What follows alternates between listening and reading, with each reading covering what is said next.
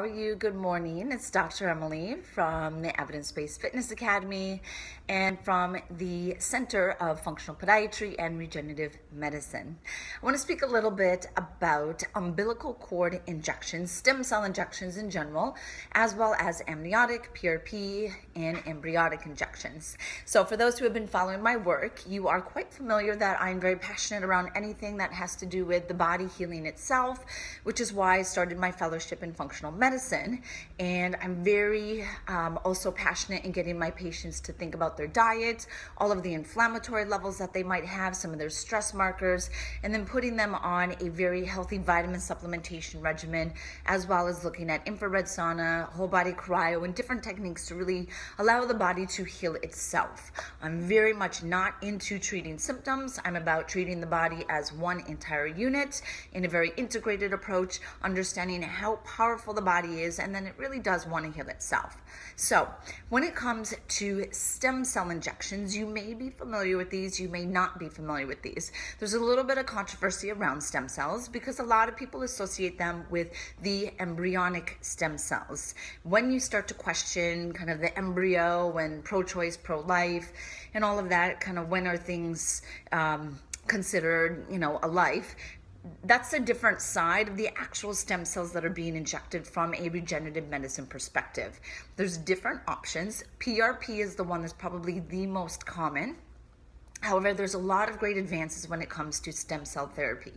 One of the ones that I do in my office, and I've been doing them for the past several years, are amniotic chorion injections. The amniotic chorion injections come from the placental membrane of donated placenta, so they're full-term births, donated placenta, and the amniotic chorion has a very high concentration of these pluripotent mesenchymal cells.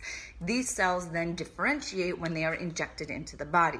So if they're injected into the knee, they're going to stimulate chondrocytes and create cartilage. If they're injected into a tendon, they stimulate fibroblasts, creating more collagen. So they're a very powerful aspect of regenerative medicine. Perhaps you are familiar with adipocyte-based stem cells, which would be you having your own fat aspirated and then drawing out the stem cells, as well as bone marrow aspirate, which also has a very high concentration of stem cells. Those are based on your own stem cells. They're procedures to draw out either the bone marrow or the adipocytes. When we start thinking of other options that are not based on a procedure of getting them out of yourself, but are more autografts, so they come from someone else, that's where you start seeing the placental, or these amniotic chorion injections, as well as the new umbilical cord injections.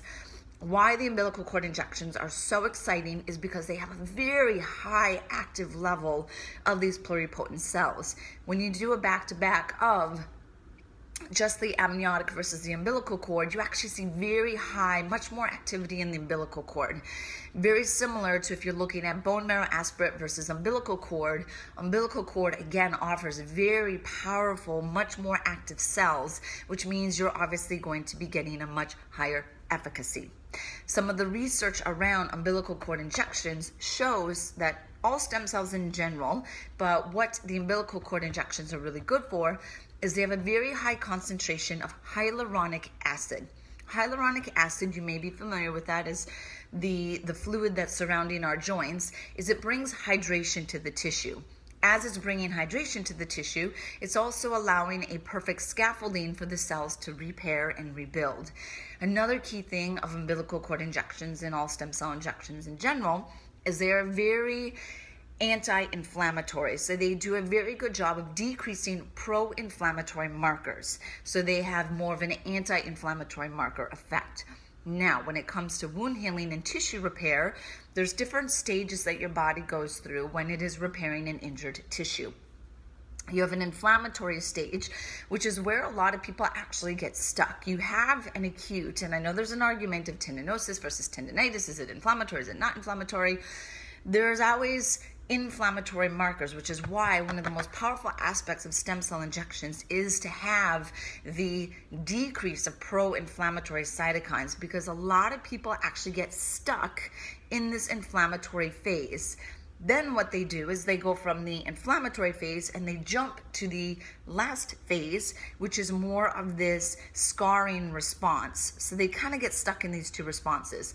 So when you look at degenerated tissue, if it's the plantar fascia, the Achilles tendon, the bicep tendon, whatever tendon it might be, rotator cuff, what you see is that you see, we'll call it for the sake of this, like a scar tissue. The individual tissue fibers are very haphazard. They're not in a parallel position. They're in kind of a spider web or a haystack kind of arrangement. And then the blood vessels, the tiny blood vessels that are formed, it's called neovascularization, are again in a very haphazard way, which means that as these blood vessels are in a haphazard way, you have lots of opportunity for blood flow, oxygen, tissue, all of the nutrients to repair. But because it's haphazard, there's a lot of almost like dead ends. So you're going into a direction, hit a wall, you don't get the circulation that you need in the oxygen. So a key aspect of doing the stem cell injections is that you rearrange this haphazard neovascularization into a much more organized vascularization. That means that you know you're getting the nutrients to the tissue. So not only are you decreasing the inflammatory markers, you're bringing hydration to the tissue through the hyaluronic acid. It's packed with very powerful growth factors, which is going to stimulate the fibroblasts or the chondrocytes or whatever joint or tissue that you're injecting it into. And then it helps to rearrange the vascularization. So essentially it's focusing and it's controlling the two ends of the healing process and focusing on that central place. Why we look at placental based and umbilical cord based, so very kind of intrautero stem cells, is that when a fetus is repairing itself for any damage, it does it in a very clean way, which means that it doesn't have the scarring response and the haphazard vascularization. So any of the tissue repair that's happening as the child is forming is again in a very organized way. So we're trying to replicate that in the human body. Now, a lot of the research around umbilical cord injections, there's a lot of super exciting research. You can actually not only do the umbilical cord injections into the joint, into the tendon, into the fascia, etc., but you can also do it intravenously, which is exciting. I'm going to absolutely start doing this in my office, because if you're injecting stem cells intravenously, now you're creating an entire systemic response that is going to be anti-inflammatory.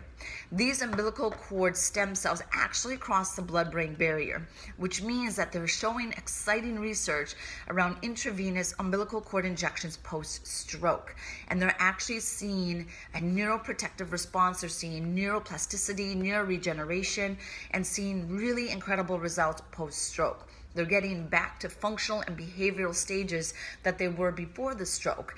They're doing these injections 48 hours after that stroke, and they're seeing the highest efficacy.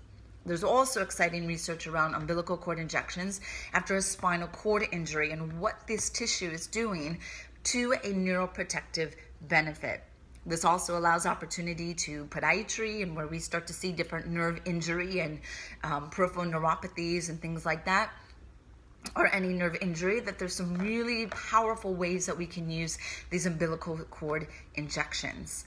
So if you are in chronic pain, you have any of your clients or your family members who might have joint pain, tendon pain, an autoimmune response, anything, maybe they have had a stroke, recently passed, thinking of any nerve condition, anything that you're trying to look for an alternative option that allows the body to heal itself in the way that it was actually designed, I encourage you to check out stem cell therapy.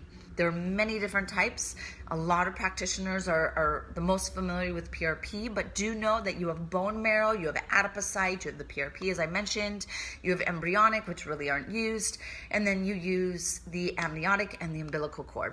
In my office here in New York, I do the umbilical cord injections and the amniotic chorion injections, although I'm going to switch and do primarily the umbilical cord injections. They can be injected in the site of injury, but they can also be injected intravenously. I hope that you guys learned a lot. I hope that you start to seek out these additional options, and I hope to see you soon. Take care.